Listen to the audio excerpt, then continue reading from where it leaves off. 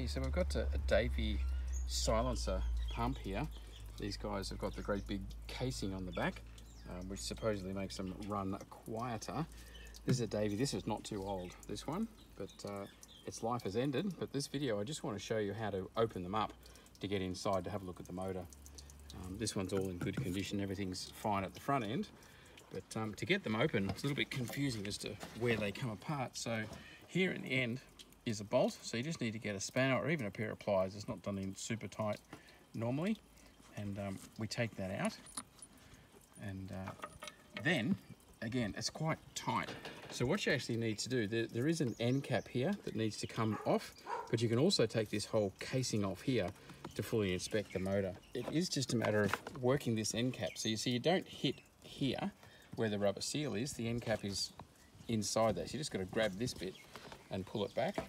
And if you have a look in here, this motor has gotten water inside, and then the silencer casing has ended up like its own little private swimming pool and flooded the motor, absolutely filled it with water and flooded it and corroded it. So there's no repairing this guy. It's absolutely stuffed and dead. And this is a failure of design.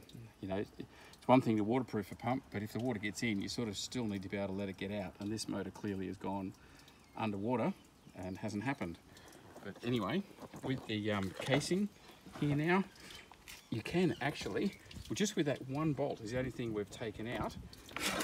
Let's stand this up, because this casing, you can see it splitting here, just in front. That casing will come off as well. Here we go. See, it's opening up. Now, really good, if any water leaks in here, you see it'll spill around and supposedly not go back. But yeah, that hasn't worked. And now that's as far as that comes off, because you've got the wiring for the capacitor is there. So if you let's hook the capacitor out, like that, and then we can take that casing right off.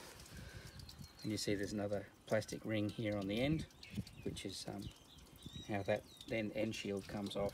So very ingenious, different design, but she's filled up with water, and any motor that fills with water, as you can see, just corrodes like that. And time for the bin.